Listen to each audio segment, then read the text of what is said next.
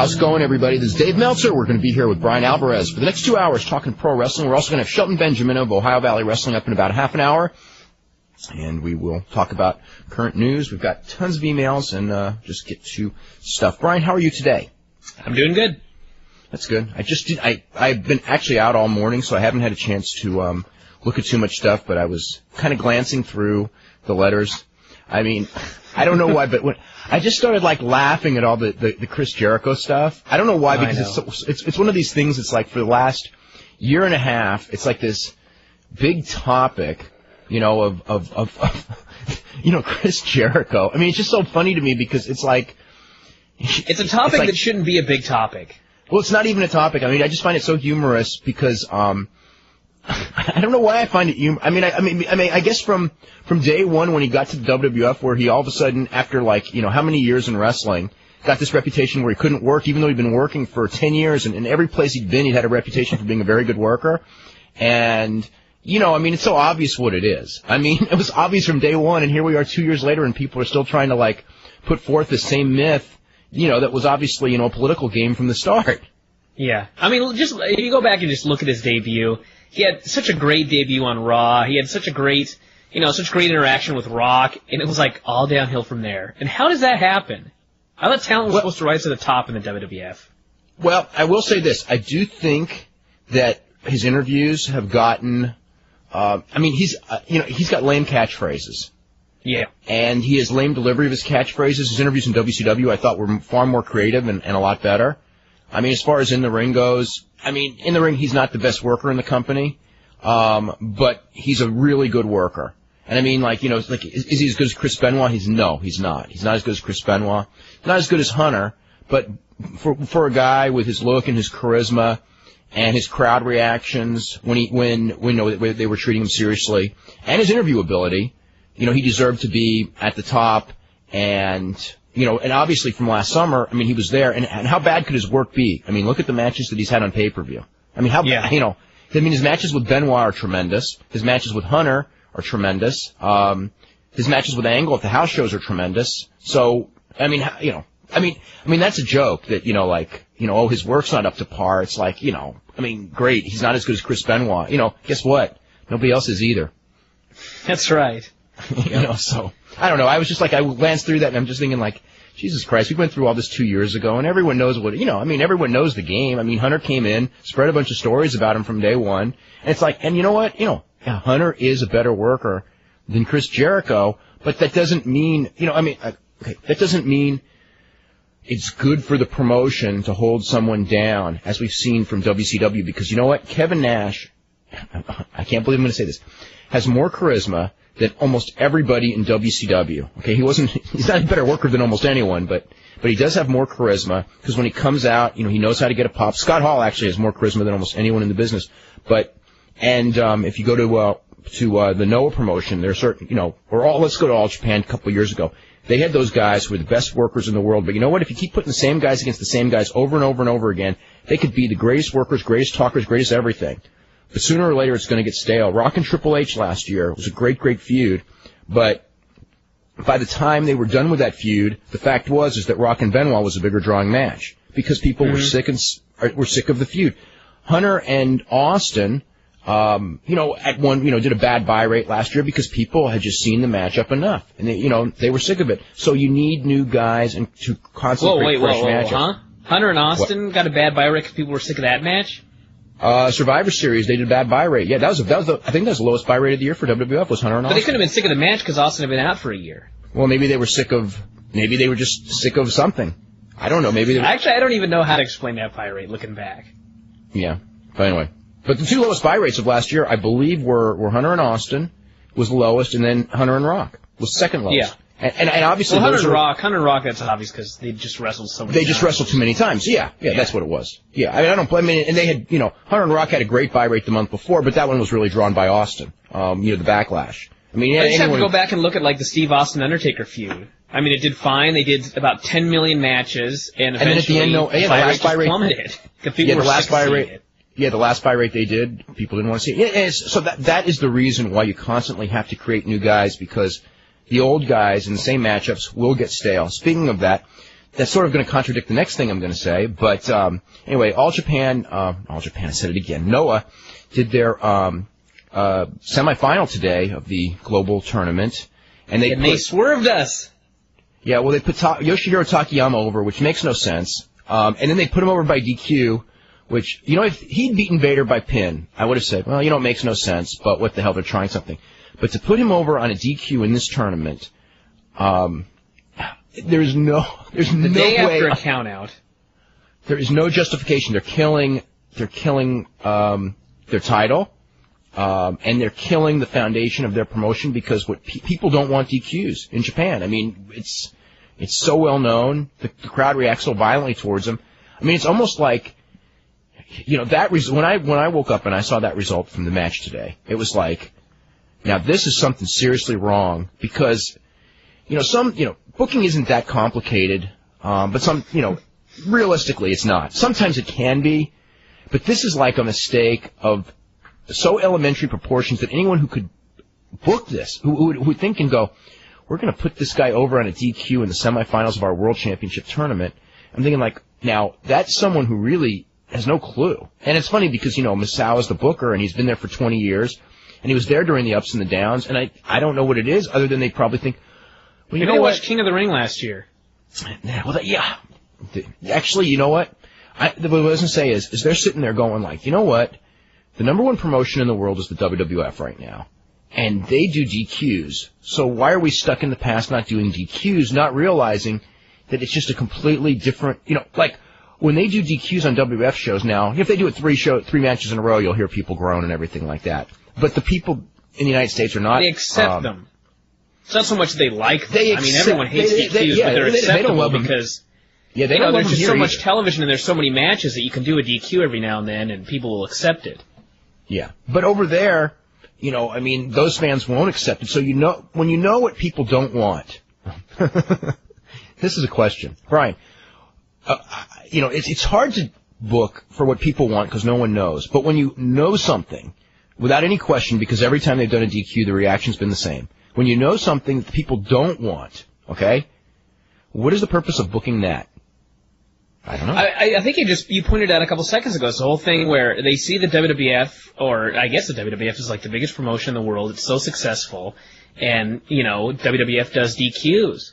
But it's like the same thing as if somebody nowadays were going to start a new promotion, and we're going to create a new promotion and get Kevin Nash and all those guys, and they went back and decided we're going to book exactly like WCW in 1998 because it was the biggest promotion in the world.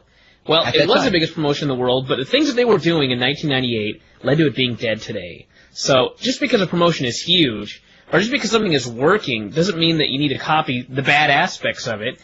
And I think that everyone would agree that the worst aspects of American wrestling are like the horrible finishes, the no finishes, bad soap opera. So why would you copy that? How can you not know what people want? Because because obviously what's going on there, everyone there is struggling right now, and they're looking for a formula, and the WWF looks like the formula. But look at all the formulas in the WWF, and how could someone think, okay, of all the things that the WWF is doing, why don't we copy the bad finishes? Yeah, I know. No, it was funny, and there is a lot to learn. That's one of the reasons why I like watching all wrestling, is because there's something to learn from all successful wrestling. You can't, you know what I mean? There's so much good about the WWF. There's so much. But that's not one of them. Yes. That King of the Ring tournament last year was not something that you copy. Anyway, let's get through. That's another one right there. Oh, God. How could they have screwed that up? Till the day I die, I will be thinking that same question. Yeah. They really had a hell of a tournament last year, and they screwed it up. I don't know if it was because, we need to elevate Rikishi or whatever, but I don't know what they were thinking. They're not perfect. No one's perfect. We'll see this year. What? We'll find out this year. Power Pro Wrestling will officially be, the Memphis promotion will officially be folded, and we're going to have a press release on that Randy Hale sent out. Probably we'll read it after the break. But their final television show will be this coming Saturday, and they were actually informed of this past Saturday. That WMC, they had a 3-year contract with WMC, and it was actually expiring, and they were told last Saturday that it would not be renewed. And as far as the future of, maybe, I'm not sure if the press release says something about the future of wrestling in Memphis, but I'll read it and then try to fill in what it doesn't say after reading it. So anyway, we'll have that in just a minute. But yeah, they just got the word last Saturday that they were being canceled, and a lot of guys. So the whole promotion is folding. The final show of the promotion will be Saturday, yes, because without TV there's no promotion. Yeah. So Abu Dhabi. I got my results here. I don't know how up to date they are. Actually, let's see. It looks like we got the okay. In the 143-pound class, the finals look like the finals will be. This will be tomorrow. Hoyler Gracie against Barrett Yoshida. Let's see if there's anybody on this list that I need to go to. Joey Gilbert, who's in the next UFC, won his first round match, and then lost in double overtime in his second round match. Those would be the only names that would be. Let's see. In the 167 weight class, the finals are Matt Serra against Marcio Feitosa Souza. Matt Serra will be in the next UFC against Shoni Carter, so he made it all the way to the finals. And let's see who did what here. Genki Suda of Pancras, who's a really fun fighter to watch, got beat 9-0 by points by Rodrigo Gracie, who ended up winning the second round match and then lost to Feitosa Souza. Caro Uno lost in the first round by points to Fernando Vasconcelos. Tetsuchi Kato, who's a judo guy. Uno was in the last UFC and also did the New Year's Eve Pro Wrestling show. He did a great job in that show, too, for his first pro match. He's actually a former judo guy who quit judo. Let's see. Kato lost by choke to Leonardo Silva dos Santos, which sounds like a combination of like 4 different Mexican wrestlers. Yeah, exactly. Let's see. Jean-Jacques Machado won his first round match and then lost to Matt Serra in his second round match. And Matt Serra beat Takanori Gomi in his first match. He was a judo guy. He beat Jean-Jacques Machado in the second round, so he's in the finals. And then, let's see, 191 pounds. Finals are Saulo Ribeiro, who won it last year, and Sanai Kikuta of Pancras. And Ribeiro actually lost in like 30 seconds at the Tokyo Dome show to Yuki Kondo in a no holds barred. Got kneed in the face. But let's see who. So I know. Let's see, 191. I know Tamara got thrashed. Let's see. Let's look. There's a lot of names in this one. Akihiro Gono lost in the first round. That's let's see. Ribeiro went to the finals. Henzo Gracie lost in the first round by decision to Chris Brown. Kikuta beat Evan Tanner 6-0, and then beat Egan Inoue, who was on the last Pride show. I don't know what the score was, but I just know he won.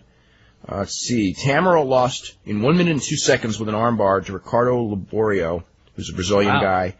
And Egan Inoue beat a guy named Volodymyr, so it was a Russian guy with a choke in 9:30, and then he beat Laborio. And then he lost to Kikuta. So that's that weight class. And then we still got the heavyweights. Oh, no, we don't. We got 2 more. Okay. That's a lot of fights in one day. Yeah, 215-pound weight class. It's Ricardo Almeida, who Ricardo Almeida is scheduled against, God, I forget who now. I think Ricardo Almeida is on the next UFC. Al, he's on the next UFC, right? Yes, I believe so.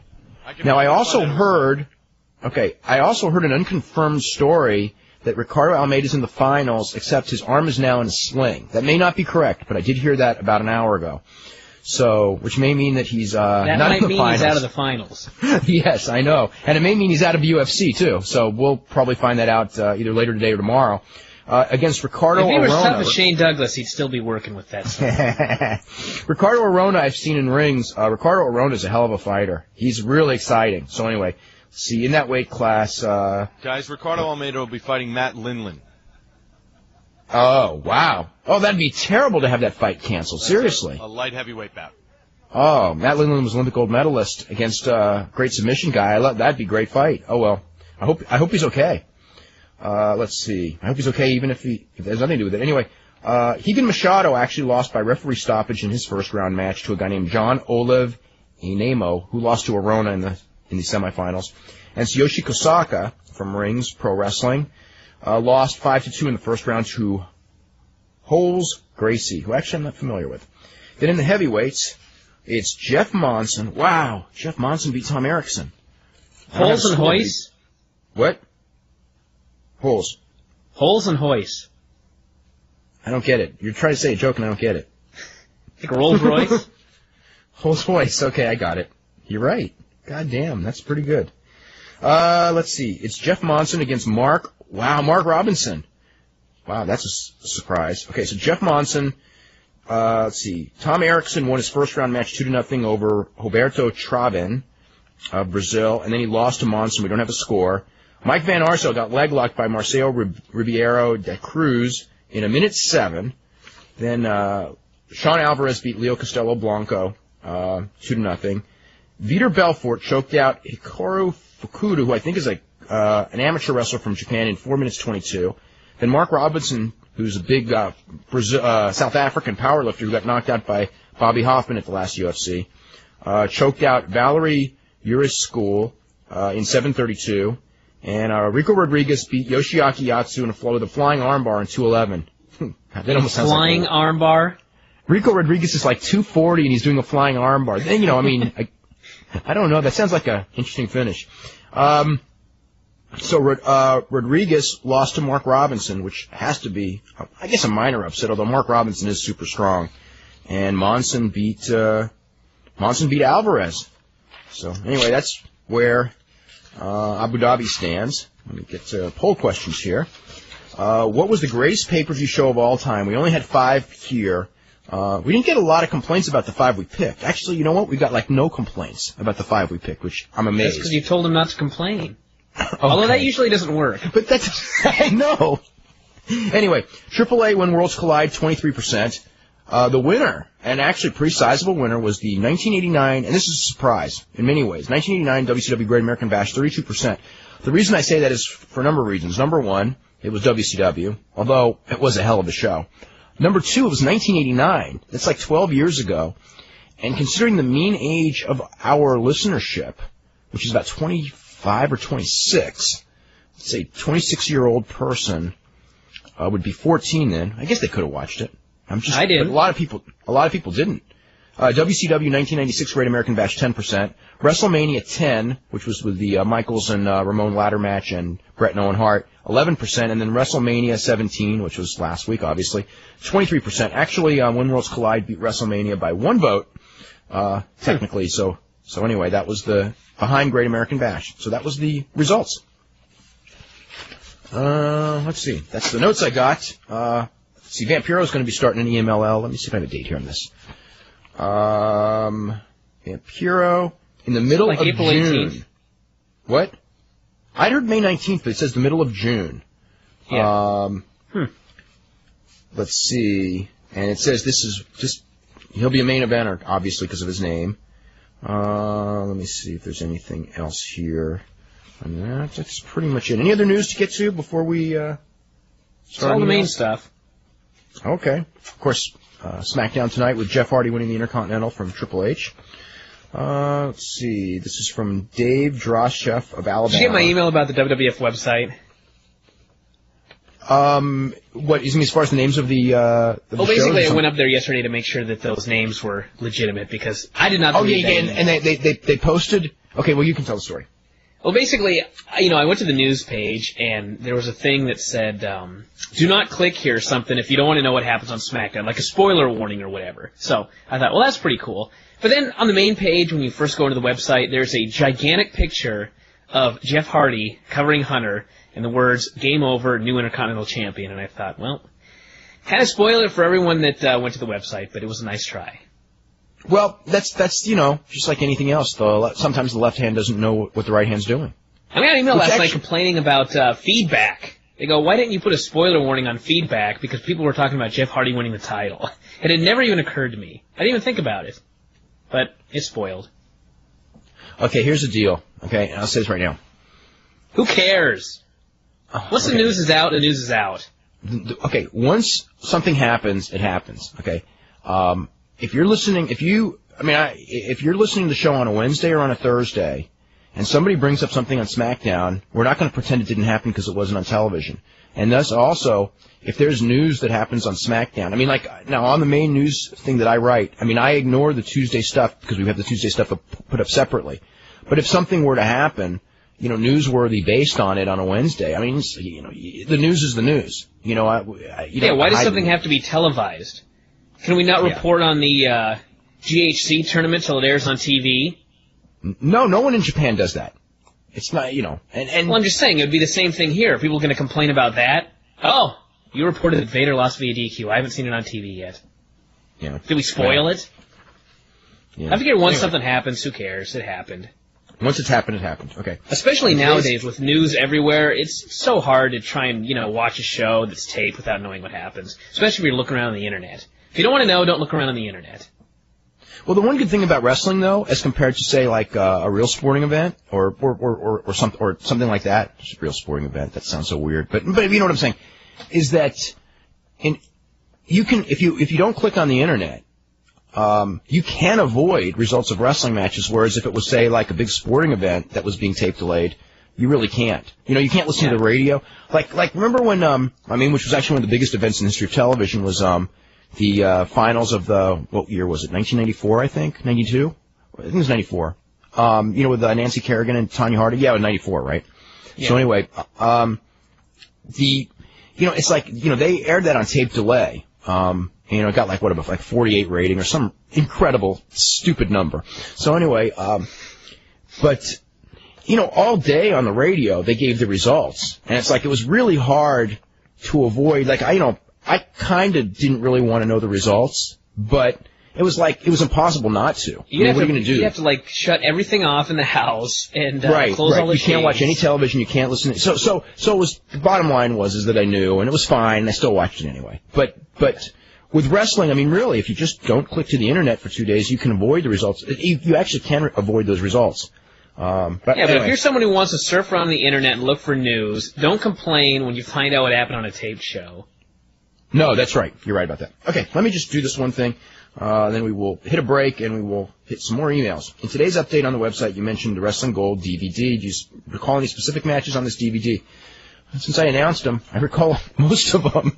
A lot of Jerry Lawler, a lot of Rick Rude, a lot of Randy Savage. Again, different guys, those guys against each other. Bundy was in there. So it was that era of Memphis, like 1984.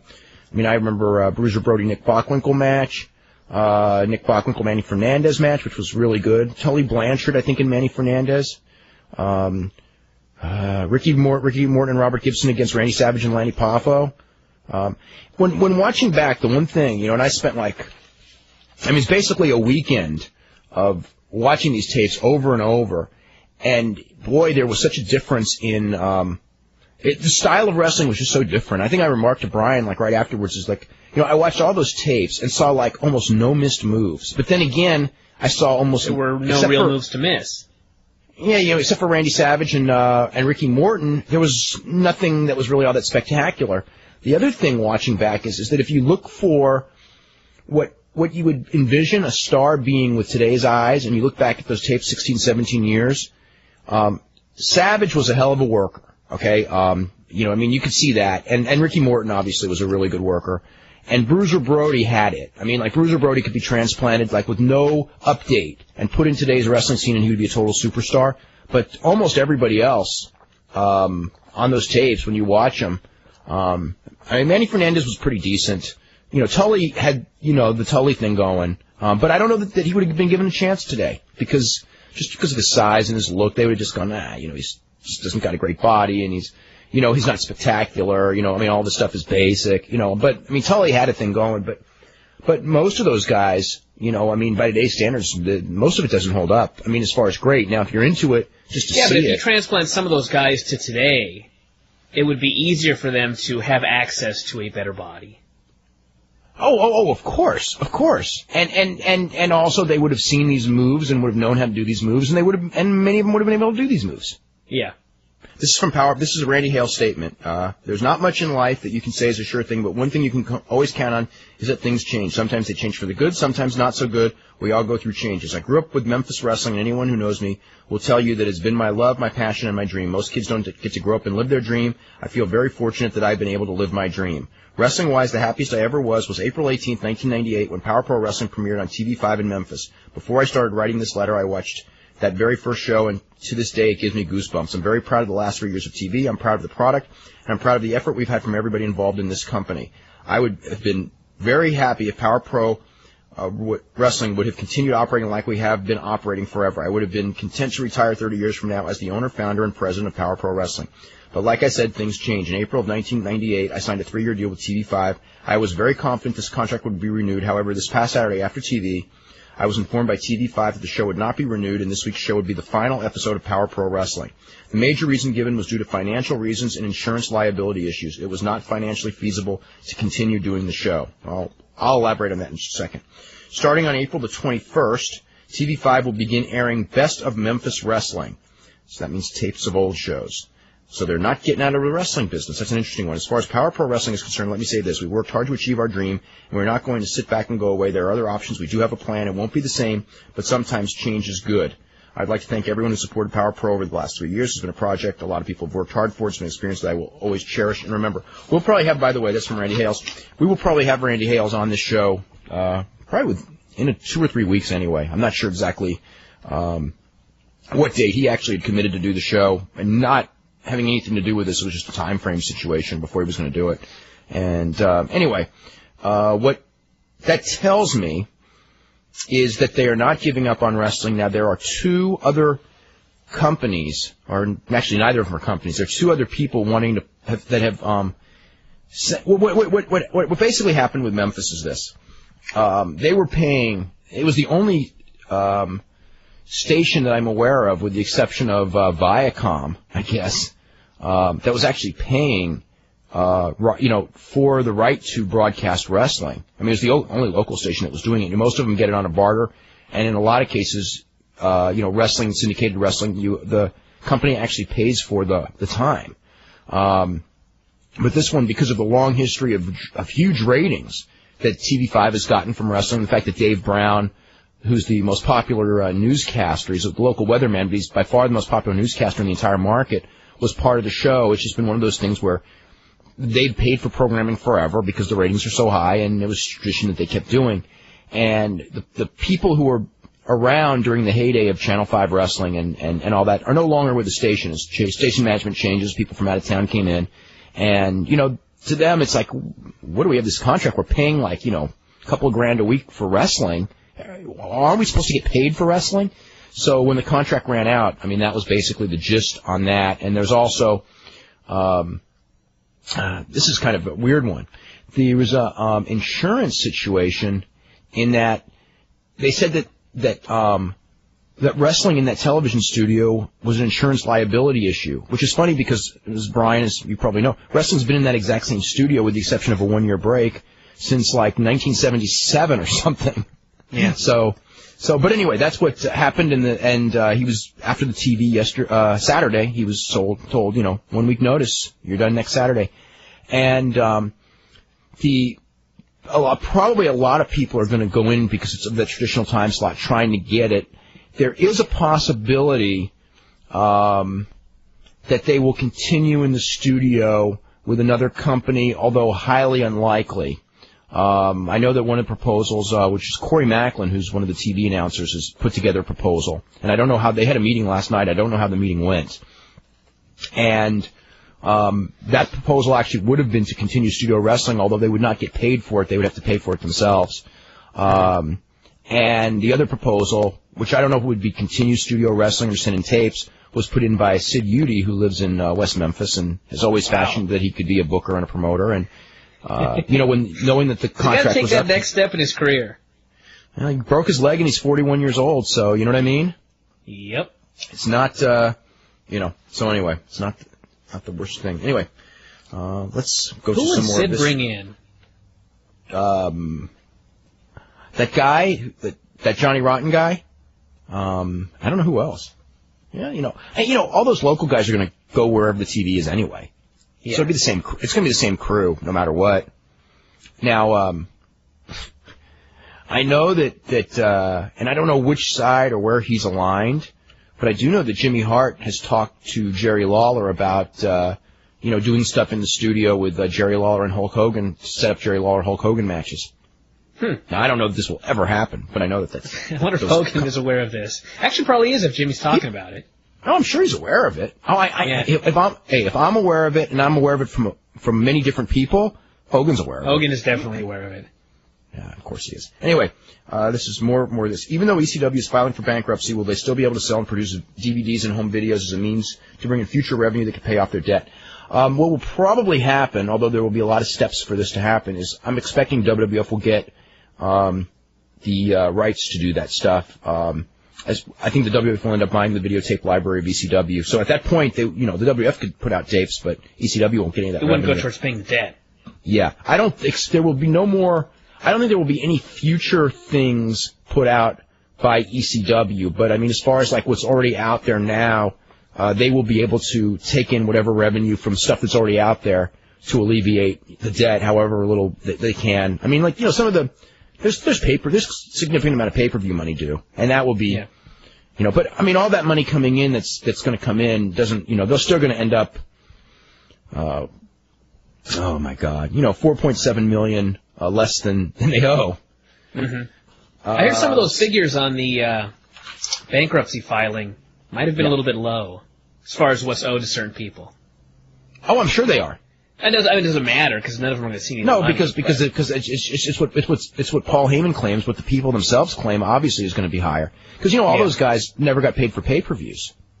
Mm-hmm. But then again, I mean, I had seen contracts from ECW, and the way it's worded is you are not guaranteed money for pay-per-views. I mean, it's said that like you sort of there could be money for pay-per-views, but it's not guaranteed. So it's not like he technically owes it. It's sort of like a bonus, and he just never paid anyone any bonuses. That's why like a lot of these guys will have like hugely different ideas of how much Paul owes them than Paul claims.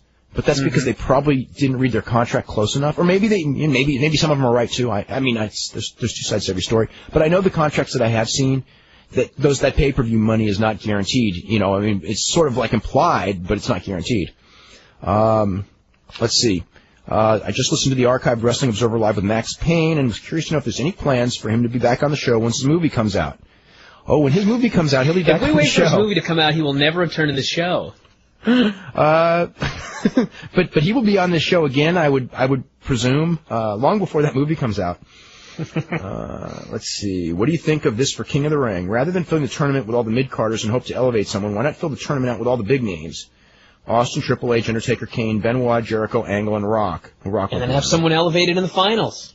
And then imagine if Benoit went through Angle, Hunter, and Austin in one night and won the King of the Ring. Oh, yeah. Imagine that. Good one. Imagine that. 3 former King of the Ring, 3 former World Maybe Champions. Jericho, too, huh? That would set up a Benoit-Austin title match for the July pay-per-view, which will be... Jericho could go through X-Pac, Hunter, and China, and win the whole thing. Yeah, and would consider Benoit to be a serious contender since, so anyway. Hey, they could do it. They can do anything they want. It's up to them. They're hiring new writers again.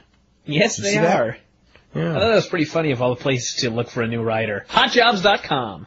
I couldn't For all of you believe that send us your booking ideas, please go to hotjobs.com. They're looking for... And you can apply for your own position in the WWF. As a writer. There's clerical positions. A writer. Probably for WCW. That's right.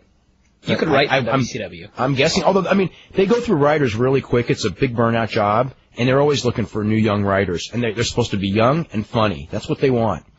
And it would be good if they know wrestling, but obviously... That's not a prerequisite. It's not a prerequisite in some cases. Let's see. I was reading the feedback, and I was wondering, where did this whole Chris Jericho thing get started? He came to the WWF, and he had blonde hair, and that's where it got started. Can you give us the names of some wrestlers who are definitely not going to be part of the new WCW? As far as definitely not, I mean, Vampiro, Mike Modest, Chris Daniels, Luger, Bagwell, I would say have a pretty bad chance. Who else is on the definite not list? Sid Vicious, I don't believe they'll take him. Kevin Nash. Yeah. Any other definite nots? It's got to be Nails. Nails, Bam Bam Bigelow. Shane Douglas. He goes, I'm very curious about Jamie Noble. Well, I can tell you about Jamie Noble is that he will be given a shot. I can't say 100%, but I can say 99%. I'm sure, and even 99.5%. They're actually doing I shouldn't talk about this, but they're doing talent evaluations, a lot of that, right around now. Let's see. How about WCW Saturday Night with Shane McMahon? This is from Scott Foy. How about WCW? Oh, did they already do Saturday Night Live? Okay, never mind. Yeah. Scott Foy, I can't get over those awful names on WF.com. It has to be a rib. Anyway, in addition to some other names, he sent in some names yesterday. Here's a few more names. WCW Mid-Carters of Wrestling. WCW under new management. That WCW show. WCW Damned. Shane the WWF Slayer. WCW The Final Chapter. A Connecticut Yankee in Ted Turner's Court. And WWF 2 Wrestling Fan Zero. And finally, keeping with TNN's brilliant marketing campaign, WCW Pop This. Actually, last night, I got several emails for people suggesting, tongue-in-cheek, of course, the name of the show should be WCW Pop. Let's see. I like WCW Damned. Really? That's a great name. Yeah. Who's funnier, William Regal or Kurt Angle? I say Regal. To me? Regal's funnier to me. It's close, huh? It is close. They're both really funny. I would go with Regal. Okay. Oh, that's where I went, too. Especially lately. Angle's had to do too much of the badass deal. And I don't want to complain about that, but Regal's What was the last match you gave 5 stars to? I think that was Kawada and Masafuchi against Yuji Nagata and Takashi Iizuka from the New Japan pay-per-view in December. Now, this is from Sean, who says, Bryan, your response to Sarah's email was incredible. Keep it up. Thanks. Okay. Rank these guys from best to worst. Hoovy Ray, Sikosa Super Crazy. From best to worst? Okay, worst is Sikosis right now. And he's pretty damn good after watching that match he just had Friday night. Hoovy's the most talented for sure of the 4. And Ray and Crazy, Crazy's not as banged up as Ray, but I think Ray, when it comes to comebacks and actual work, being a babyface. Being a babyface, I think he's better than Crazy. So I say Hoovy, Ray, Super Crazy, and Sikosis, but they all can be really, really good when they're on. In fact, awesome when they're on. All of them. Let's see. Who from Ohio Valley Wrestling has WWF developmental deals? Actually, probably 2/3 of the guys there, if not more. Almost the whole crew, except for some of the local guys. Who trained Buff Bagwell? Was that Jody Hamilton, maybe? I really don't know. No, I have a quick question, though. Is Sheldon signed to a WWF developmental deal? Oh, yeah, of course. Well, then that might be why maybe he might not be on the program. Oh, he's not allowed on the program? I've been trying to get in touch with him and haven't heard back from him, so. Oh, I hope he's there. What about Chris Ford? Can we get him? He just had the dark match. Actually, no, until he's signed. If they sign him to a contract next week, no, but until they sign him, he can come. Yeah, because we had Nova on. Yeah. Nova did dark matches. Okay, what are his chances of what are Buff Bagwell's chances of sticking around with WWF or WCW? Not good. Slim. Yeah. Okay, we're gonna go one more and we'll go to a break. I heard that Vince McMahon is going to ship all his heavyweights to WCW and make WWF one big light heavyweight division. Oh, yeah, right, okay. This is from Sanu, who goes, instead of turning Austin, they should have turned Jericho on Austin. It would have been a fresh program with Austin as a face, and Jericho's getting boring as a face. They should turn him heel.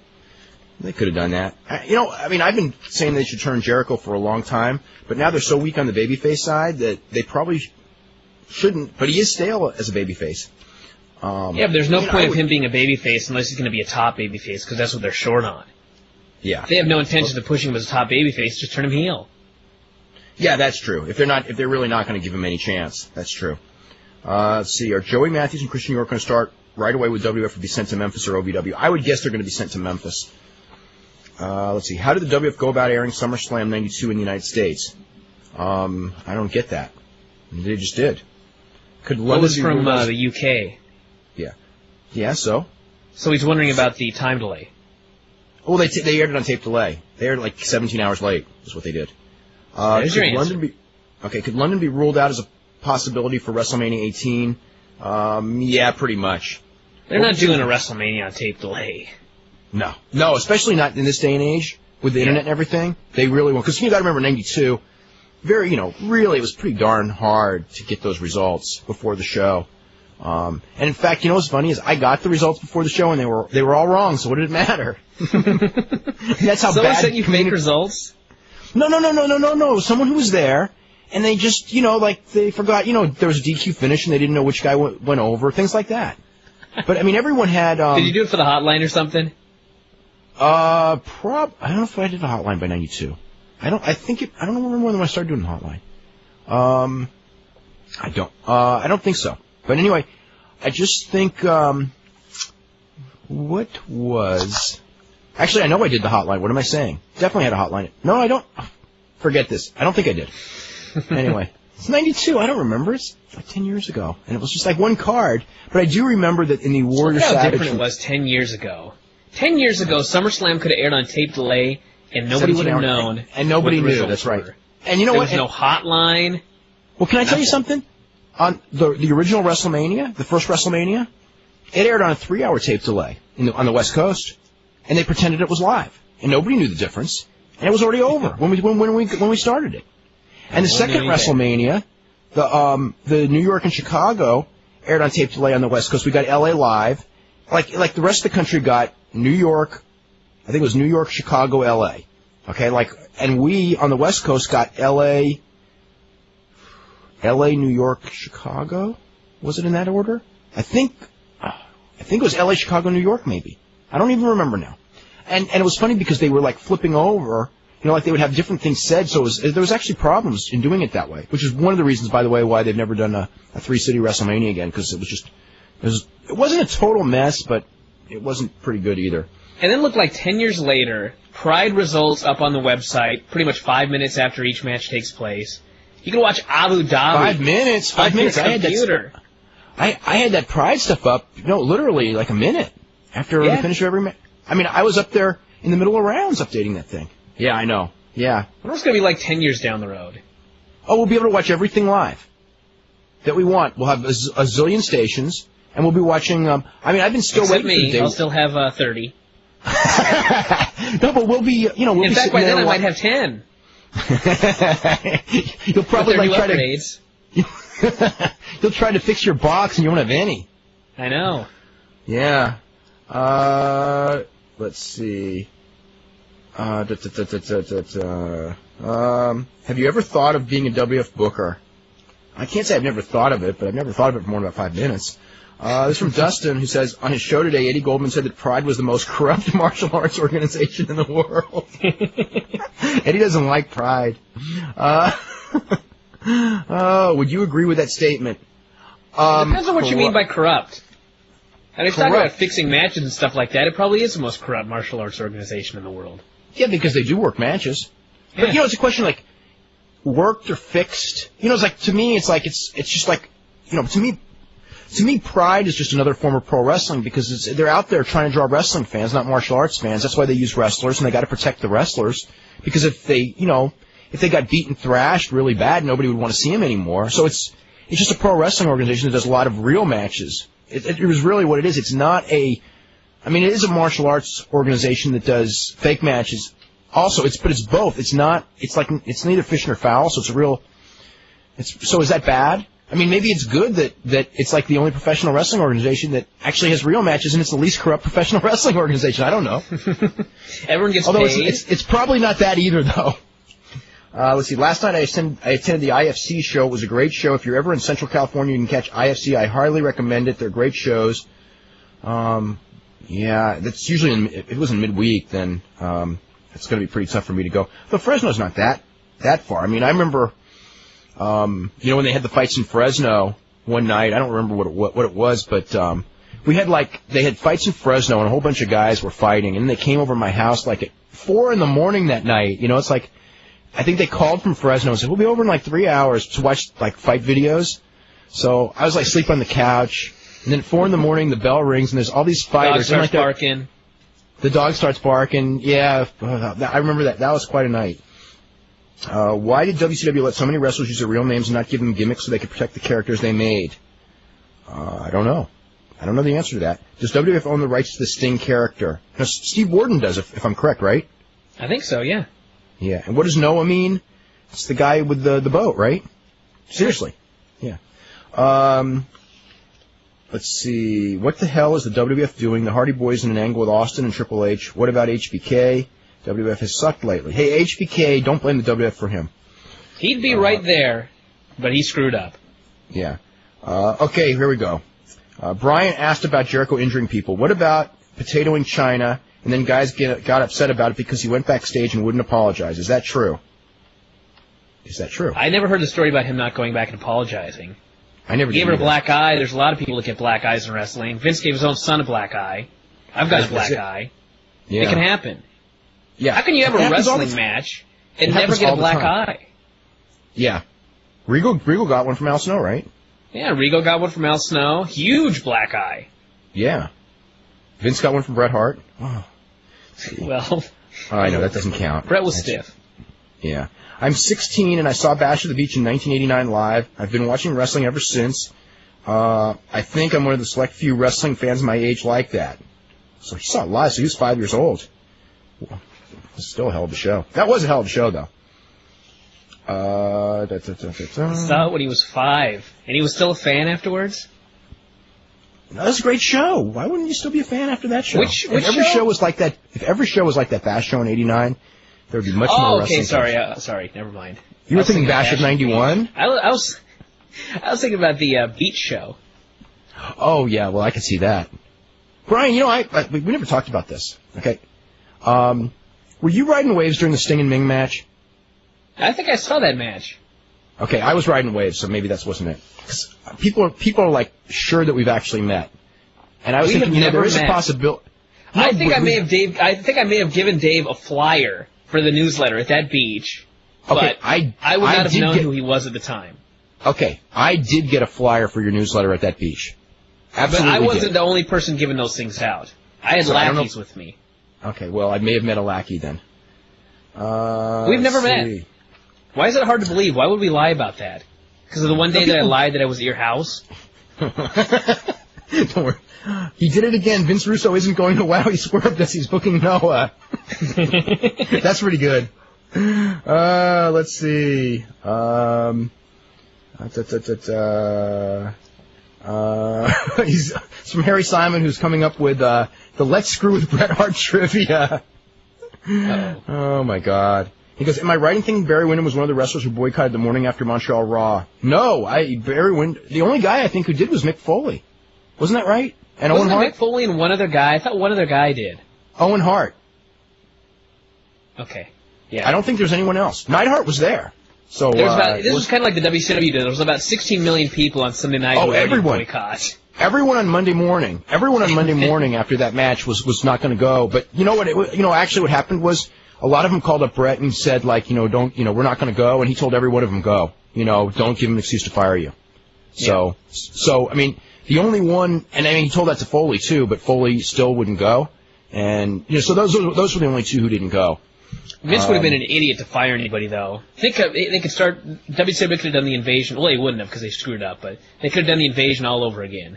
Well, they tried with Rick Rude, Davey Boy, and Neidhart. They got them all, and boy, that. Although I will not blame ever. I will never blame them for WCW for not pushing Davey Boy and Neidhart because they were absolutely unpushable at that time. Yes. Let's see. What is the new WCW going to be like if none of the top stars get a buyout? Time will tell. We don't know. What did you think of the Vince Brusso skit on the Torch? I haven't read anything on the Torch website in months, but Bruce Mitchell asked me to read that, so I did.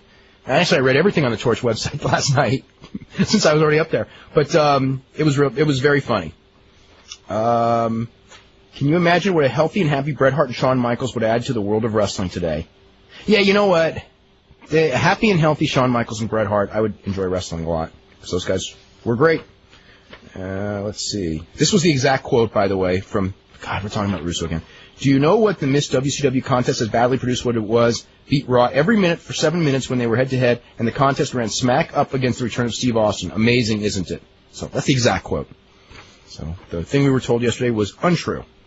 Let's see. Would it be easier for someone to start up a promotion on another English-speaking country and then get television and bring it to the United States? No. We're not good at accepting foreign products compared to other countries. What feud was the Funk Briscoe or Flair Steamboat for the 90s? Misawa Kawada. Let's see. I just want to say I really enjoyed the Who Wants to Beat the Crap Out of Shawn Michaels trivia. That guy got some hate mail, too. I'll have to put that up. What? Harry, for that trivia. Yeah. Some people were very angry about that. Even even the idea of creating that. What, the Michaels one? The Michaels one was hilarious. That was hilarious. Well, they didn't like it. Why? Because he was insulting Shawn Michaels. Yeah, but it's the greatest wrestler of all time. It's all tongue-in-cheek. So, I mean, well, he's not the greatest wrestler of all time. I think it's our readership. You know how they are about Shawn Michaels. I shouldn't say that, but, you know, same thing with all the young guys on the show that come on and, you know, idolize Michaels. Even if Shawn's the greatest wrestler of all time, that doesn't mean you can't tell jokes. That's true. Does it? People were offended. Especially when they're all true. I mean, it's not like... I know, that's the whole thing. I mean, you didn't make that up. I mean, hey, you know, it's like, you know, hey, none of us ever say Shawn Michaels was a bad wrestler. You know, I mean, even the people who hate his guts the worst can never say that, because then you're just like branded idiot. You know what I mean? If you say something stupid as that. Okay, this is to take it one step further. This is from Richard Sullivan. Dory Funk Jr. and Jack Briscoe wrestling for the Mid-Atlantic title in 1983 were actually better matches than the Funk-Briscoe NWA title classics of 10 years earlier, even though both were past their prime by that time, and neither was one of the top 10 workers in the world by that point. I would compare it to the Wright brothers flying a DC-9 or 747 and doing a good job at it, but still not having the reflexes of a younger pilot with more experience flying a modern aircraft. Let's see. Any chance of having Dusty Rhodes on the show soon? Yeah, I hope so. Let's see. Well, let's go to the phones. We'll start with Jack in Nevada. Jack, what's going on? Not much, Dave. First time caller, long time listener, though. I just want to say that, Bryan, I enjoy your sense of humor a whole lot. You make the show, in my opinion.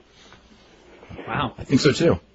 Anyways, I wanted to ask you what you thought of WCW's chances if they don't get any of these guys that are tied up in these Time Warner contracts. You know, like Booker T and DDP and Goldberg, whatnot.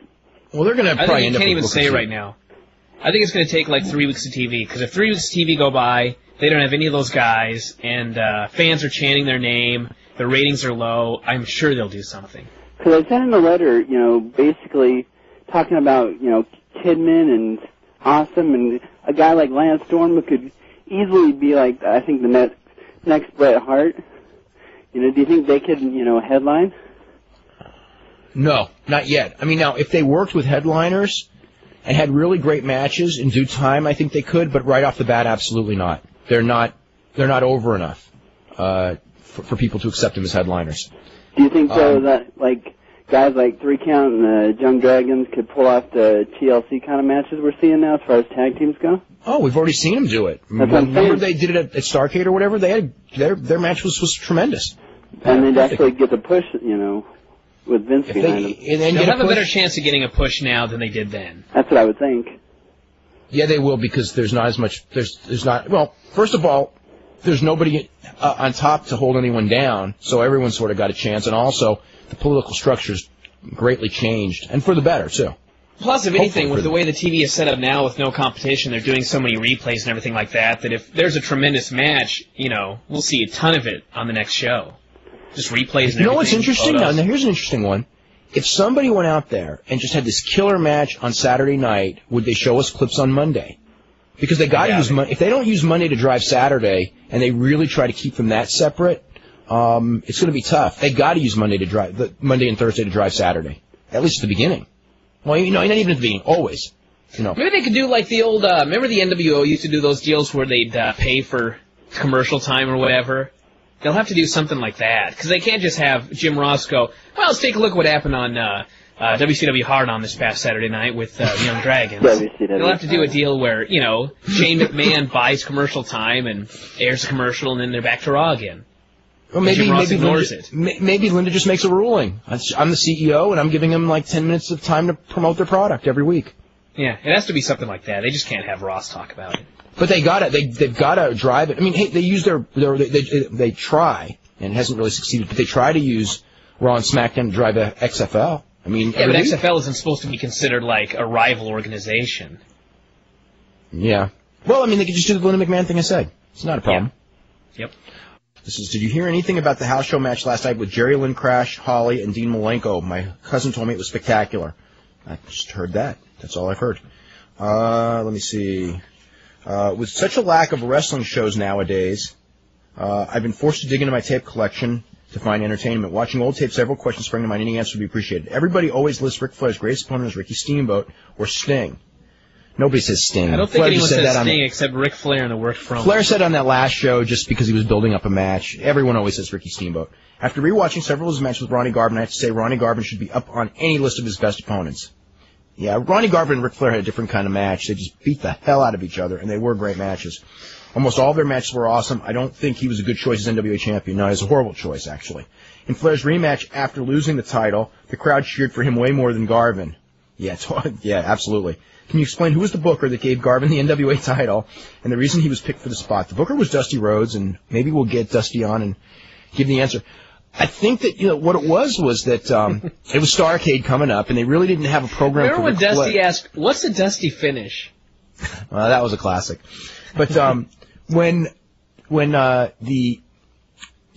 building up the Starrcade in 1987 on pay-per-view, which they ended up barely getting on pay-per-view, but that's another story. They were just looking for a quickie title switch for Flair, and I think that they didn't want to beat any of the, like Dusty was a top babyface, Nikita, Koloff was around, I forget who else was around, but they had a list, and I think that they just didn't want Flair to beat anyone clean, but Ronnie Garvin they figured he could beat clean, and he was like number 7 babyface at the time, but him and Flair did have a really big, good program of matches, so it wasn't like he was totally undeserving in people's eyes. I mean, so they went with Ronnie Garvin, and the crowd, everyone loved Ronnie Garvin when he was wrestling Ric Flair until he beat Ric Flair. And the minute they saw Ronnie Garvin with that world belt, with Ric Flair's belt, and they realized this guy is no Ric Flair, and he got booed every night, everywhere. And it was so bad they actually stopped doing world title matches after a week into that reign because, they had him defend against like Ivan Koloff and Big Bubba Rogers because they knew that he couldn't draw as a main eventer. And actually it was a really bad situation because the ratings in that quarter dropped 25% on WCW. I don't know what it was called Saturday night. I think it was called World Championship Wrestling then. When they switched the belt from Flair to Ronnie Garvin. I mean, that's what the belt meant in those days. When the belt was on the wrong guy, people wouldn't watch wrestling and people wouldn't pay for tickets. And attendance went down, everything went down. Although the Starrcade match, in Chicago was a sellout and Flair got it back. Let's see. Where do we have? Do you remember what you thought of those matches? I mean, the matches were very good, no doubt. How come Jimmy Snuka and Bob Orton didn't have matches in the first WrestleMania?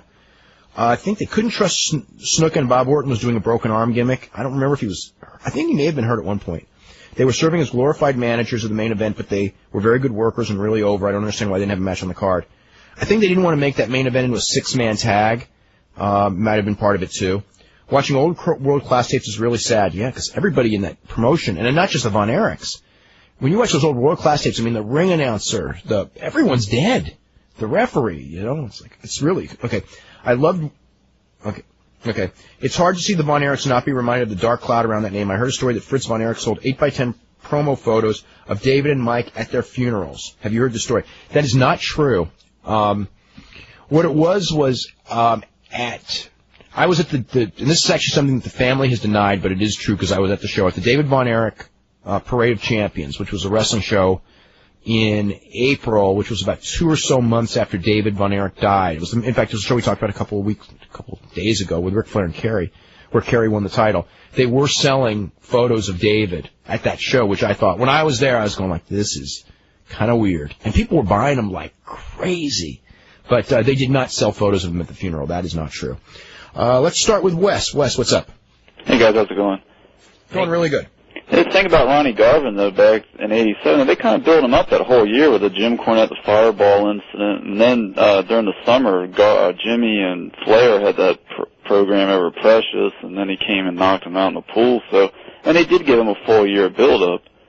Yeah, he just wasn't the guy. Oh, yeah. Oh, I remember, Jimmy, actually, that showed how good Ric Flair was. Ric Flair even got decent matches out of Jimmy. Yeah. Man, Jimmy was terrible then. I mean, Jimmy had a good act, but, I mean, God, he didn't do nothing in the ring by then. Yeah. Also, I wanted to ask you in terms of going back to that Flair final interview on Nitro, when he brought up Vince McMahon Sr., I thought, though, when Buddy Rogers left, I thought they were out of the NWA then. Okay, here's the deal. They were back in briefly. That was more than briefly. No, what happened was, in '63, they were out of the NWA. Until, I'm thinking, 72. The whole reign of Bruno Sammartino the first time, they called him World Heavyweight Champion, and they were not members of the NWA. And then the NWA got really strong, and, Mushnick got Vince Sr. into the NWA. 71, 72 was when Dory Funk Jr. was world champion, I remember. And then Vince Sr. remained in the NWA from 72 until, I'm guessing, 82 when he turned the promotion over to Junior, and, Junior went against everyone. So during that, in 81, Vince Sr. was in the NWA and probably had a hand in deciding the champion, even though, Vince Sr. almost never booked the NWA champion. I mean, that's why it's so confusing. I don't ever recall looking over any old results ever seen an NWA. Yeah, Race defended the title a couple of times in WWF cities. I mean, and there were some race Dusty Rhodes, race Bob Backlund, title versus title matches at the Garden, but very rare. And but if you look at the programs from Madison Square Garden and some of the other arenas in the WWF, they would actually list like Bob Backlund as WWF champion and Harley Race as world champion, even though Harley never actually, or almost never, would appear. Yeah.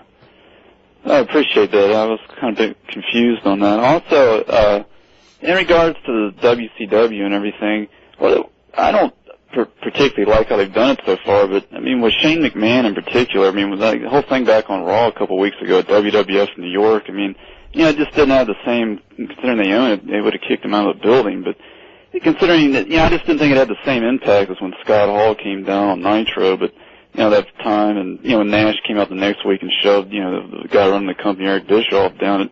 But, I mean, did y'all view that the same way, or is that just me, maybe, No, the other one was more dramatic. I think it's more because in, like, the last 6 years, there's just so much more information about wrestling out, and everybody knew, everybody who was really following it knew that this was going to happen, and that there was going to be some sort of angle when it did.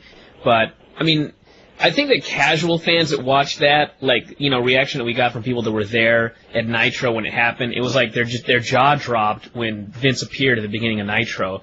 And I think that for a lot of casual fans, that's how it was. But, for me, it was like, it was just nothing. It was something, but as far as like a big angle, I just knew it was a big angle because of what it was, but it didn't really strike me as like the Scott Hall thing did. Well, it's, we just don't know because it's all how it plays out. Yeah. And, we haven't even seen the first TV.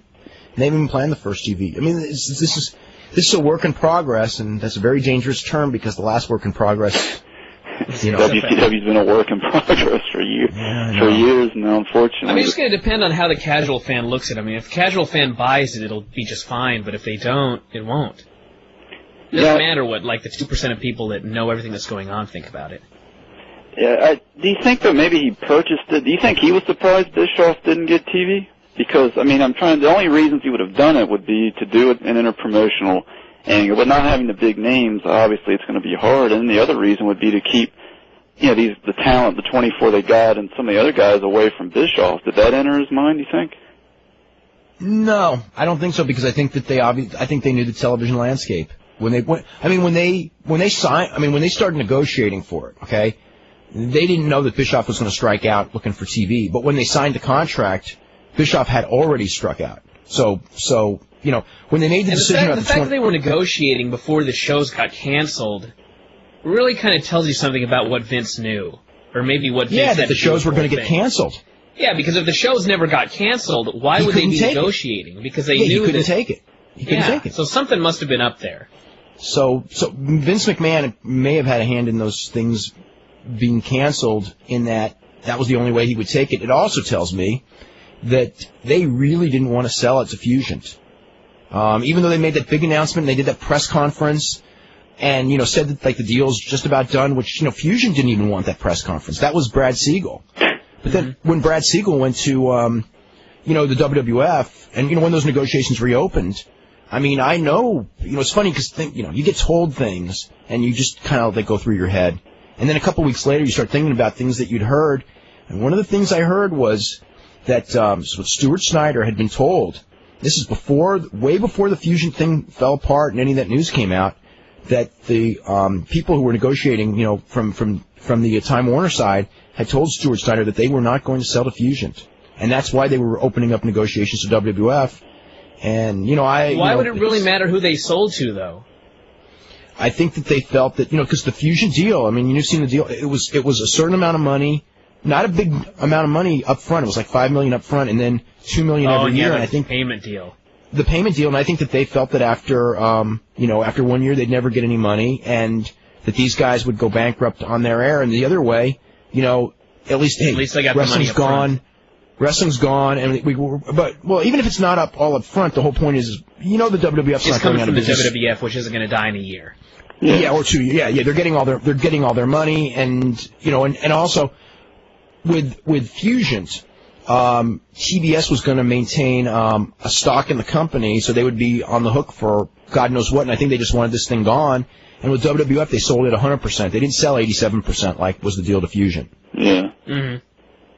So my last question was, is there any word on when maybe that MadRats.com promotion might be on TV? I know on their website they've got some poll that you can vote for what station. Some of them are laughable, like ESPN's on one of the ones. But have you heard anything when they might, in terms of... Is that how easy it is? You know what they should vote? They should vote for NBC in prime time on Thursday after Friends. Yeah, why not? They're going to vote for something. Yeah. I mean, as the big competition for Survivor.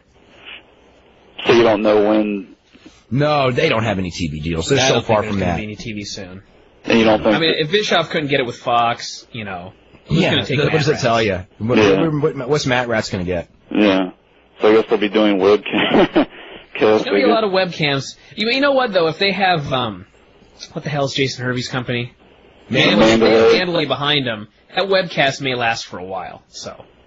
But don't expect if they're willing to. And the thing is, if there was a way, who knows where technology is going to be in 5-10 years? Yeah, down the road, it may not be a big deal to have it on the internet, because everyone may have, little internet TVs or whatever. Who knows how it's going to happen, but as far as, network TV, anything like that, or cable TV... Yeah, you'll get the stuff on demand, and you'll get, who knows where technology is going to be. Of course, it's not going to be like this next year, though. No, they'd probably be out of business by then. Well, I appreciate the comments, guys. Thanks. This is from Mike, who says, didn't Kane boycott the next day after the Bret Hart incident? No, he did not. This is the things that are being said today in the dressing room about Chris Jericho. I'm not going to say who said them. Anyway. Hey, Vince, WCW needs someone really charismatic, like Chris Jericho. He's not getting enough of a chance here. Hey, Vince, I think Chris Jericho should be in another program with Chris Benoit. Hey, Vince, Jericho doesn't need to be pushed anymore. True. Yeah, I know. Hey, Vince, Jericho doesn't need to be pushed anymore. He's too old. He should help elevate the up-and-coming young stars like X-Pac and China. Hey, Vince, if there's anyone in our company who can get a good match out of Kane or the Big Show, it's Chris Jericho. Hey, Vince, Chris Jericho needs more television time. We should make him host Sunday Night Heat. And, hey, Vince, Chris Jericho hurts people in the ring. China wouldn't lie about anything. Speaking of hurting people in the ring, China is brutal. Yeah. Let's see. This is actually, I know this is tongue-in-cheek, but I got to read it anyway. This is like someone who's, I bet Dave's not going to, I want Dave to read this and it sounds stupid, but it's just too funny for me. Because I'm 13 years old, so I'm not familiar with Japanese wrestling. Is this Champion Carnival thing I read so much take place at an actual carnival? The answer to that is no. Let's see. How good a worker is Bryan? A lot better than you think. He's a very good independent worker. If Fox wants to get lower ratings than the XFL, they could air an hour-long special like When Animals Attack. They could use the best of, as if there's ever anything good came out of that show. They could air clips of Vince Russo's WCW tenure called When Work Shoots Go Bad.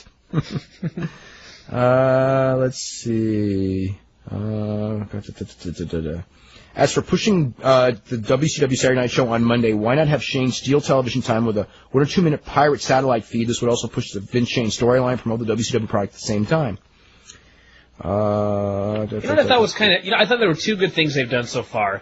The first one was Monday when Jim Ross is in the room with Vince McMahon and he goes, yes, I've also talked to my lawyer. And he goes, if you fire me, I may go work for your son Shane in WCW. And everyone popped huge. And it was like, even if he never goes now, at least Jim Ross saying that is giving some legitimacy to WCW, like it is a viable alternative. Because that's what they need to do. I mean, it's not like Jim Ross would say, or like Vince would go, if I fire you, you're going to have to go to WCW. And Ross goes, oh my God, no, not that. He's actually putting it over as something that's okay. And then, I completely forgot what the other thing was. No, that's good though. That's good. Because I have a different opinion from most of your listeners. Bret Hart, I feel, is a better wrestler than Shawn Michaels. I mean, I think everybody would say that Bret Hart was a technically better wrestler than Shawn Michaels. Shawn Michaels was the more spectacular of the two. I mean, as far as which one you think was better, it's a matter of taste. It bothers me that he isn't as highly regarded. In some ways, he's more highly regarded. In some ways, he's not. If Bret had been an ungrateful, pig-headed prima donna like Shawn Michaels, he could have bailed on Vince with a WWF belt. In the words of Kurt Angle, Shawn has intensity and intelligence. I don't know if he has intelligence. He definitely has intensity. But he lacks integrity. He wouldn't be the only one. Let's see. Hey, the other thing was SmackDown, when Vince is talking about, I don't have Shane under contract, and he has that concerned look on his face, and I thought, Vince is going to be able to reenact everything that happened in 1996 when he suddenly realized, I didn't have Lex Luger under contract. I didn't have Medusa under contract, and so on. His guys jump ship. Well, no, Medusa was fired. Oh, that's right, she was fired. Medusa was fired and then she showed up on the other show. I mean, Medusa didn't jump. She got fired first. Luger, he had under contract. There was just a loophole, and I don't know what the loophole was, but obviously there was one because he was telling, he was going to sue Luger. Was he under contract? I thought it was something like his contract expired like Saturday or something. No, Luger was under contract, but there was some loophole in the contract that Luger's lawyer got him out of on some technicality that they didn't. You know what I mean? Yeah. That was a contract technicality. Let's see. Let's see. Okay.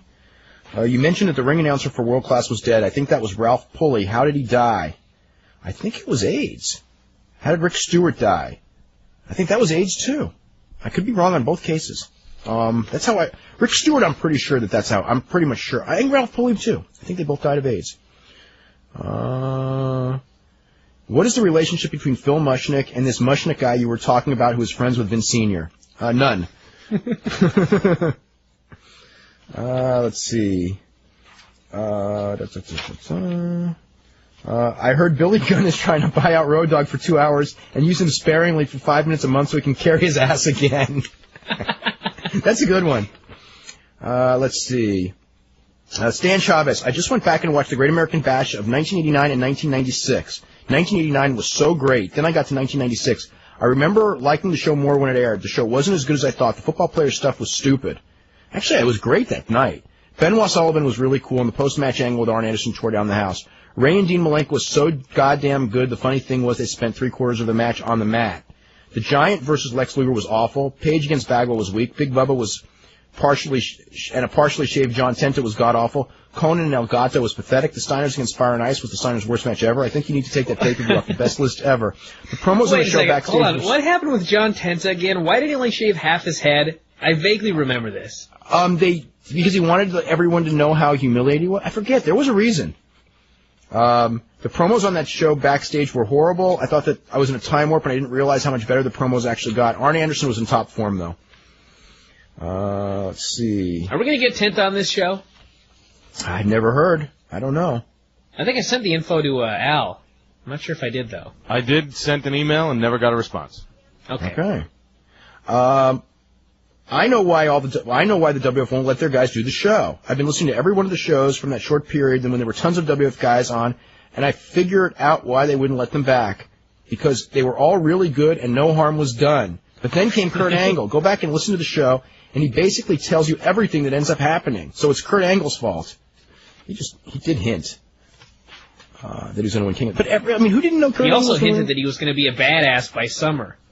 Yeah, well, summer of 2004. Let's see. Oh no. I don't even want to read this. Call me stupid, and I'm about to. I truly believe in less than a year and a half, ECW will restart on cable. Okay. There you go. That's not as good as the email I got from somebody that wanted to know how much it would cost to buy ECW because he thought he could round up enough money. Yeah. Let's see. Have any wrestlers ever changed their name to their character name? Buddy Landell and Ultimate Warrior, they have. His legal name is Warrior, Jim Hellwig. Mm-hmm. There's probably a lot of others, actually. But those two pop into my head. What is with the lack of Edge and Christian interview time? They were doing such a great job. Did one of the writers who was doing their segments quit? Or is it just a case of Triple H think that ENC are a threat to him as the top heel tag team? Yeah, they did get that word out that they were like, what was the word out? That they were They hogged the writer, and they were kiss asses, and as soon as they started getting Why over, would they it were matter though? Because if one writer is fired, like nobody else knew what the idea was going to be when he's gone, and someone else couldn't just step in. Like every writer has their own secret ideas they don't share. Yeah.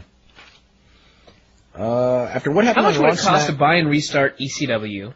Do you know how much it would cost to run per month or year once it has been purchased? I might be able to get enough money. After what happened on Raw and SmackDown with the Hardys going over, do you think it's too much too fast? How old are they, like 23, 24? Oh, God, how old are they right now? I think Jeff's young. Wait, Jeff might be 23 now. He's I young. think Jeff's 23 or 24. I think Matt's about 27, but I don't have the ages right in front of me. I mean, winning the Intercontinental title from the number 2 man in the company would sure make them cocky. Hopefully it doesn't. They've I gone don't think from the Hardys have had so much of a problem with that. No, I mean they've gone from Especially nowhere Jeff. to superstardom. They've gone from nowhere to superstar, both of them. And no, I mean believe me, 85% to 90% of the people in this business, if they had been on a run like the Hardys, where they come out and get that deafening applause every night after, you know what I mean, it would go to their head. And I think that those guys are the exception. Yeah, they're real humble. Yeah. Let's see. Let's go to Steve in Arizona. Steve, what's going on? What's up? You guys do a great job, and you make my work a whole lot more bearable. I just want to say thank you. Oh, you're very welcome. And listen, a couple quick questions. Who do you guys think, and maybe this is a little too general, but is the best worker in the business today? In the whole world? Yeah.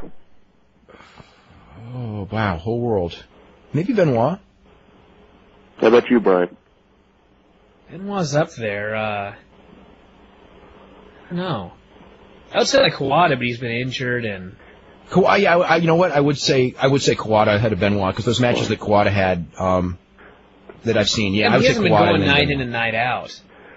Yeah, we don't know. I mean, he does wrestle every night, and he doesn't. And believe me, he sure doesn't wrestle good people. Yeah, well, yeah, it's true. And he did get a 4-star match at Tenryu, who was 50+ years old. Mm-hmm. Yeah, I'd say Kawada and Benoit. All right. Have you guys heard of an indie wrestler, and I don't even know if he's active anymore, named Mike Valelli out of California? I don't know the name. Okay. No. All right. And one more thing. Do you think that the push the Hardys are getting is going to change the possible main event for Backlash? I mean, to me that just seems so. It just seems so. I don't know. A lot of people I think are saying the same thing, but it just seems so. I don't know, anticlimactic. Something like Hunter and Austin versus Kane and Taker. I mean, I just hope they don't have like the big man mindset, and that's what they end up doing. But it was like one of those deals where, they did Hardys against Hunter and Austin on Monday, and it's like they kind of fell into something that they really didn't expect. Yeah. And Jeff gets his win tonight, and I think they could build it up and not do bad at all. Because remember, they had that pay-per-view with what was that pay-per-view where we didn't think it was going to do too hot because it was like Rock and Benoit headlining. And Fully loaded, and it did just thing fine. did fine. That thing did Yeah, awesome. it did just fine. Yeah, with So Rock I and think Benoit. they could do something with that, and I really think they should, but I kind of don't think they will. Yeah. No, that's a shame. It's a shame because I really think getting somebody new over like the Hardys as far as main event status, especially at a pay-per-view, whether it's the pay-per-view after WrestleMania or even just Raw. Is Okay, no. How would you do that? You would go Hunter. If you go Hunter and Austin against the Hardys, I don't really like that one because there's nothing really there. Now, if you did I could see Hunter and Jeff Hardy, and then Austin against, but the problem is then who does Austin go against? Yeah, because I don't think Matt would be. No, Austin and Matt, he's definitely not ready for that. No, you're right. You could do Austin and Lita and have Lita beat him. Oh, yeah. And then she'll strip, right? But see, all you really need to do is have, if you did the tag match, you could have the tag match set up Hunter and Jeff for the next pay-per-view, and then you got 4 weeks to figure out something to do with Austin. Put something in it. Well, you could always do... You wouldn't necessarily have to have the Austin match come out of that bout. Well, you could always do Austin with Benoit if you had enough time to, really push it hard. But, 3 weeks is not enough time because Benoit hasn't been pushed hard enough as a babyface yet. Yeah. Yeah. But 7 well, you weeks, don't necessarily have to you can start tomorrow. You don't necessarily have to start after the next pay-per-view's over. Just Well, a slow build, and then after the pay-per-view's over, start, picking it up a little bit. Regardless, they've done great. Austin and Benoit have had great television matches already. Yeah. I just hope that I hope that's not the main event because That was the plan, though. Yeah, I know, but hopefully it'll change. Anyway, you guys take care. Keep up the good work. Yeah, the other reason why I think that they're not going to change is because they already have the next pay-per-view main events booked, and they're stemming from this one. Yeah. So that's Austin and Undertaker. I heard Terry Funk a number of years ago say there would only be 1 or 2 main companies. I think he actually said that like in 1976. And that's why he sold his Amarillo territory. What do you think he would say about wrestling 10 years from now? Maybe you can get him on and see. Al, have you talked to Terry Funk or anything? The last time I spoke to him, he says, I'm going to check my calendar and I'll get back to you. And, well, he might have forgotten, so I'll have to call him back. Okay. More WCW show ideas. WCW minimum wage wrestlers. WCW Valley Wrestling. Oh, that's bad. WCW Saturday Stasiak. WCW Sunday morning. WCW Shotgun Saturday night. WCW Sold Out. So let's see. Potential taglines to help the new WCW. Luger Free Television. How about WCW Hate the Game? Yeah. WCW, the world's most expensive wrestling angle. Hey, we still get Kiwi. See the future WWF mid-carders before they're in the WWF. If you're at home late on a Saturday night, you're probably a wrestling fan anyway. See WCW run into the ground by that other Vince. Not actually WCW, but an amazing likeness, and please watch. Oh, some of this is good. Do you think Steen can be of any use in WWF? He's very outdated. I don't even know how he survived in WCW with his hitting his chest and saying, "Showtime, folks." I think he'd be booed like Kurt Angle, and slurs would be yelled at him by the audience. I don't know. I mean, look at what that WCW name has caused. That name, there's something about the name. I mean, it's not even the same organization anymore. They got 24 of the wrestlers, but that's it. And this name, till the end of time, will be the butt of jokes. Yeah, let's go to Gerard. And WWE didn't help with their own poll. Yeah, no, they didn't, because they're the ones who started this. What's up, Gerard? Not much. You guys? We're doing great. Hey. That's good. I have a question. Now, you're probably going to laugh, but let me ask it anyway. We don't laugh at our callers. Do you think, even for a short time, it's possible that Hulkamania could run wild like it's never ran before? Like it's never ran before? Yeah. I mean, I'm just... No, he's trying to make us laugh. Of course not. Even say you go back when Vince was naming all the WCW guys, Hogan's name got a pop. When Big Show came out as Hogan, everybody was chanting Hulkster. I think that there's a lot of people my age, I'm 24, who grew up watching Hulkster being the hero, who would, like to see him back, even if it's for, a little while. I think there's a chance that Hulkamania could run wild again, but to say it could run wild bigger than ever, there's no way. Absolutely no chance. What about Hogan coming back and dethroning Austin from the side of Vince? Never happened. No, that one won't happen. But with the vitamins and the prayers, anything can happen. Yeah, as far as taking him back for one show, if he were, under the right circumstances, I could see that. As far as full time, that's going to be tough for a lot of reasons. You just don't want a cancer in, gnawing away at your federation that's making so much money. That's understandable. And one more thing, I think that for the new WCW, they have to do what they can to get Flair, just to start it off, not wrestle, just maybe a Shane's side or something. I just hope that the "We Want Flair" chant start up again. Because then they'll be stuck. Yeah, they can get him. It's just a question if they want him. They can get anyone they want. It's not like they're going broke. It's not like they can't afford like Bill Goldberg's contract. They can get him. It's just do they want to pay for him? And it's a strict business decision. And I can understand why. I can understand why they wouldn't want to break the bank. I mean, if I was in Vince's shoes, I probably would work on getting Flair, and I would probably realistically say I wouldn't get Goldberg at the beginning, and if I needed to, then I would get him. But I would wait. I would wait to see if I needed him. Because it's a lot of money, and you're breaking a salary structure at the same time. If it's worth it in the long run between this angle making and not making it, then it's worth paying him. Yeah. But I wouldn't sign him first. I would kind of sit back and see, okay, how's this Watch that going? first show. We'll know so much after that first show airs. Yeah, the first 3 weeks. Because the first show, you know what, Brian? The first show they may get a fluke good rating like XFL too. I'm not saying so much about the rating. I'm talking about crowd reactions. Well, yeah, a little bit. Like, what if there's a Goldberg chant all night that first show? Well, then you're going to be influenced. What about We Want Flair chants? Remember those? I think if you end up with Flair, it'll be a strong foot to start off on if he's there. Well, it's at least a guaranteed great interview on the show if he's motivated. Because when Flair's motivated and really wants to do a good interview, he's awesome. Yeah. Okay, that's about it. Did you see the EMLL? You probably didn't, because I don't know if you started watching it yet. It was only 2 or 3 weeks ago. When no, it was longer than that. I saw it on tape. That's right. But anyway, I have a comp tape from the whole year though, so I can see it. Okay, so now it was the segment where they took Emilio to the beauty parlor and had his hair done. I didn't see that one yet. Oh, that was so classic. Or the one where they brought him to this menswear place and they had him trying on all these suits and he comes out in this really snazzy suit.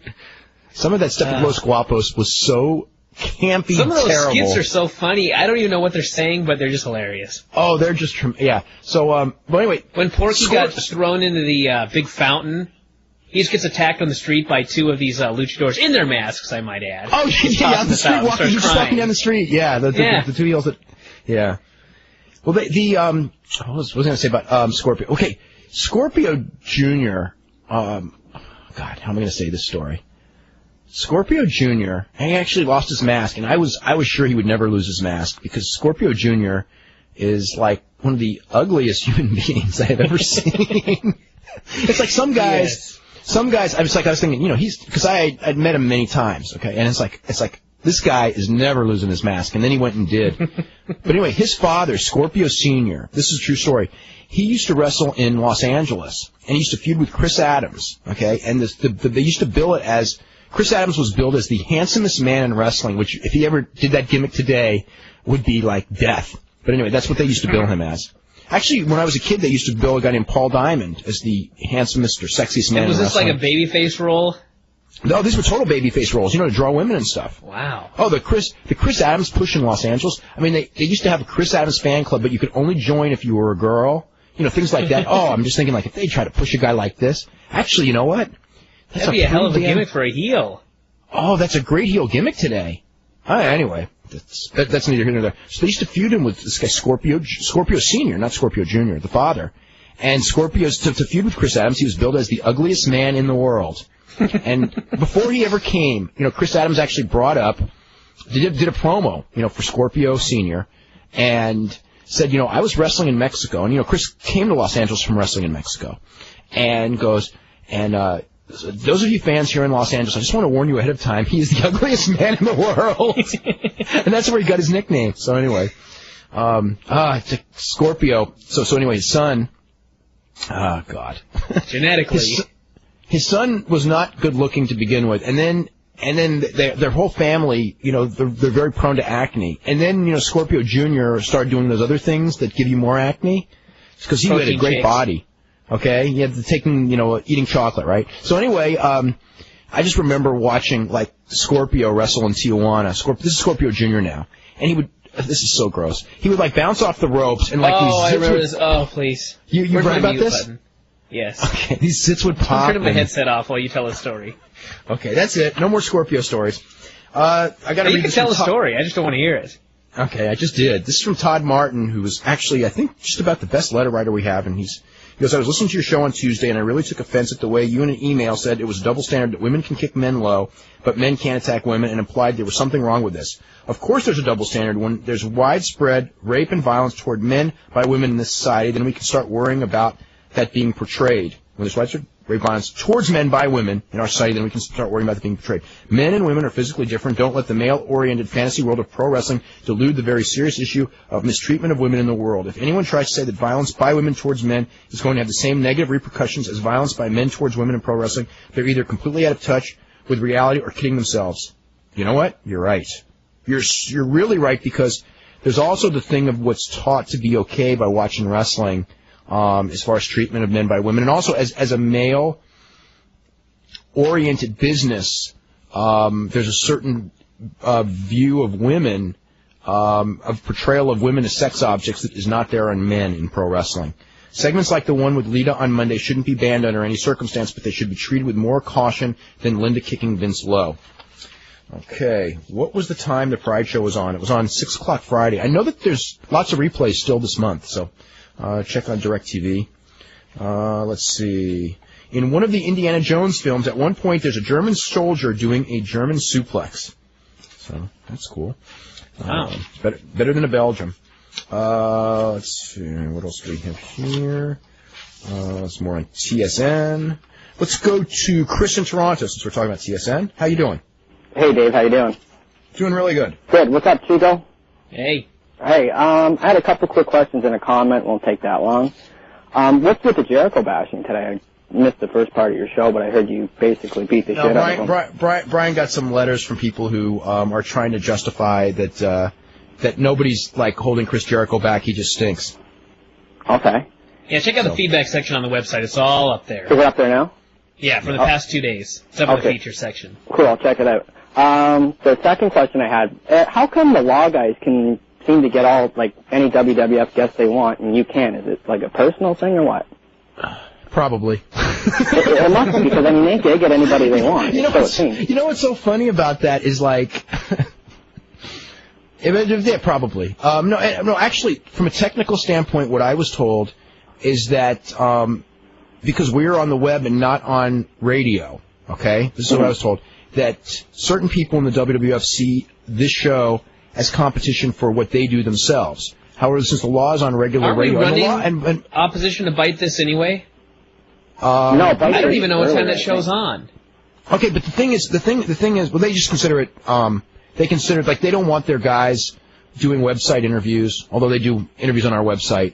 So, I mean, in a sense... But the justification there is Alex is doing those for the newspaper column, and he just puts them up on the site. So it's not exclusive to our site. And the justification of the Law is that they're on regular radio. Although the Law does not have an easy time getting most WWF guests. They can get some, when they're up in Canada, and there's obviously no ban on them. But for a long time, actually, they couldn't get any, and now they're kind of softening it. But, I think a lot of that is Toronto and Carl DeMarco and things like that, whereas... So he's got some stroke. Yeah, the difference is like, there are people who, obviously a lot of people in WWF who know me, but it's not good politically to go to bat for me, where it's not, so it's a lot less politically bad to go to bat for Jeff Merrick. I don't even ask anyone to, so it's not like, but because they can't, it's like, I got 20 years of negative stigma for some of those people, not all of them. What can you do, right? What? What can you do? I guess not much. Yeah. Anyway, just a couple of quick, questions or comments before I get out. Dave, I asked you like a month ago if you're coming in the chat room. You've never shown up. Are you coming? I tried one day and I couldn't figure it out. Are you serious? But, it's simple. Yeah. Okay. Bryan should be able to help you. He comes in all the time. Yeah, I know. And just secondly, that WCW naming contest. Yes. I checked out the site yesterday, the WWF site, but they don't give you the results when you vote. Yeah, I know. What do you guys think of WCW Hotbox hosted by Kim Page? Just a thought. You get her. Huh? Yeah. Oh, sure. Everyone can get her. Anyway, guys, I'll let you get on to the next calls, man. I knew there was a joke in there somewhere. All right. Bye. All right, bye-bye.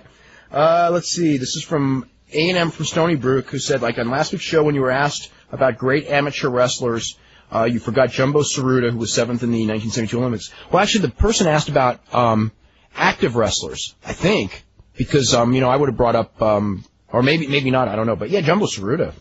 Jumbo Tsuruta was amazing. He was in the Olympics 18 months after starting amateur wrestling. I mean, if you really think about that and understand amateur wrestling, that's just like, it's just so ridiculous. Yeah. What a incredible natural athlete that guy must have been. Let's go to Chris in Long Island. Chris, what's going on? Hi, how's it going? It's going good. I just want to say hello to everybody in the Observer Live chat room, too. Also, the question I had was one is about Mexican wrestling, one's about the Jeff Hardy situation. A friend of mine wants to know what the exact difference is between EMLL and CMLL, if any. Not really anything. I mean, CMLL is what they call it on television, but EMLL is like the actual name of the company, I think. Oh, okay. But they're used, like the belts are called CMLL belts. The names are used interchangeably. There might be like, at one point there was like a CMLL promotion and an EMLL promotion, and they actually traded talent. But I think that now they're just interchangeable names. Oh, okay, because he also said too, because while he has a dish, he gets to see the EMLL show. He said something about like does AAA work with EMLL at all, or are they rivals? No, they don't. No, they're bitter rivals. Okay, because he seemed to be confused because he could have sworn he saw some people from AAA on EMLL shows. Well, it's a 3-hour block, and it's half AAA and half EMLL. Oh, okay. Well, you know what? But there's certain well, actually, that's not true because most of those guys. Well, there's a Mostra Sagrada in both promotions, so that could be where you're thinking of something, or maybe there's like a mini of a maxi in like switch back and forth based on jumps and things like that. Okay. Mm-hmm. Yeah, he wasn't sure, and I wasn't sure either. So okay. Mini Chico.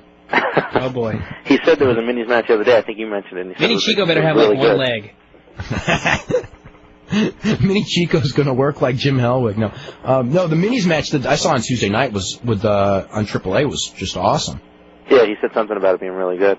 The thing with Jeff Hardy, do you think the reason that somebody was saying something about, do you think it's too soon? But with guys like Jeff and Matt Hardy, especially Jeff, if they ever have intentions on pushing this guy to be anything, given the style that he wrestles, they know their window of opportunity might be kind of small because of, seriously,